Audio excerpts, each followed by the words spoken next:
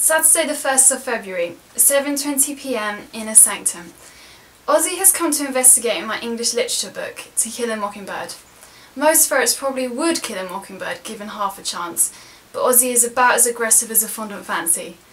A door bangs somewhere, and Ozzy jumps, and does a little pee on page 10. I feel like I should apologise to Harper Lee, but she's a millionaire, so I don't. Anyway, it's Saturday evening, and I'm stuck inside writing an essay for my English homework. How sad is that? After half an hour, I've still only written 48 words, and 20 of those are the question. Ozzy starts dancing and hopping about on the paper, which isn't helping. I tried to nudge him off, but he thinks I'm fooling around, and runs off with my pen. Can't he tell I'm not in the mood for games, that I'm slowly dying inside? Like a mockingbird, whose song is unheard, whose beak has been tied, slowly dying inside. From the album, Slowly Dying Inside by Josh Walker.